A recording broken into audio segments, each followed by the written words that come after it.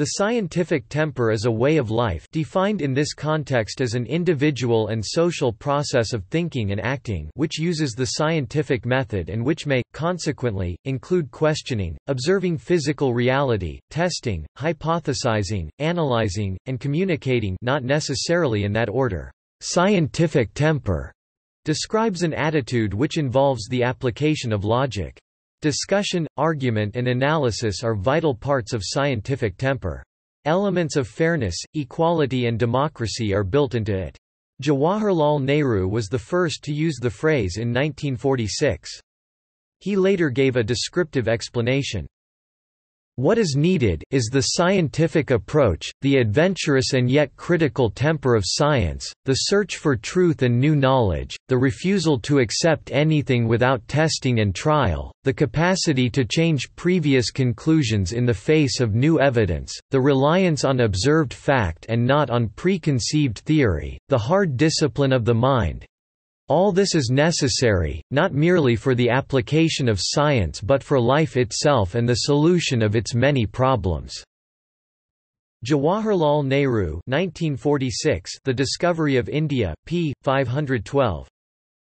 Nehru wrote that the scientific temper goes beyond the domains to which science is conventionally understood to be limited to, and deals also with the consideration of ultimate purposes, beauty, goodness and truth.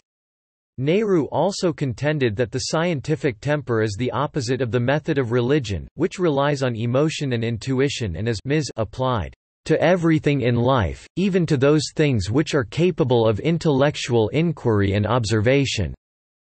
While religion tends to close the mind and produce intolerance, credulity and superstition, emotionalism and irrationalism, and a temper of a dependent, unfree person. A scientific temper is the temper of a free man. He also indicated that the scientific temper goes beyond objectivity and fosters creativity and progress.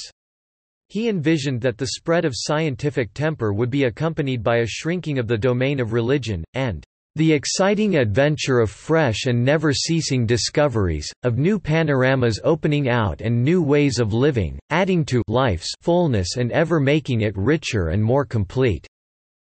Nehru states that, "It is science alone that can solve the problems of hunger and poverty, of insanitation and illiteracy, of superstition and deadening custom and tradition, of vast resources running to waste, of a rich country inhabited by starving people."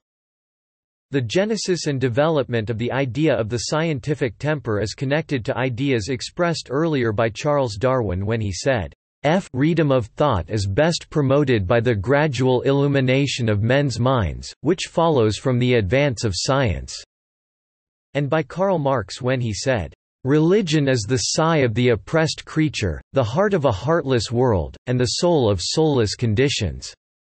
It is the opium of the people. The abolition of religion is the illusory happiness of the people is the demand for their real happiness. To call on them to give up their illusions about their condition is to call on them to give up a condition that requires illusions."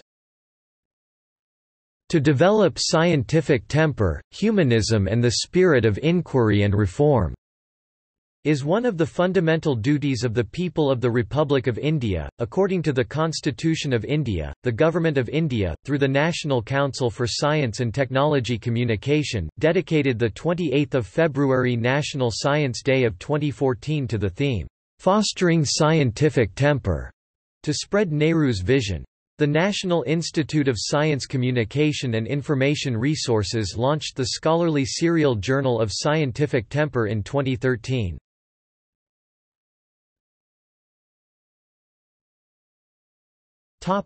See also: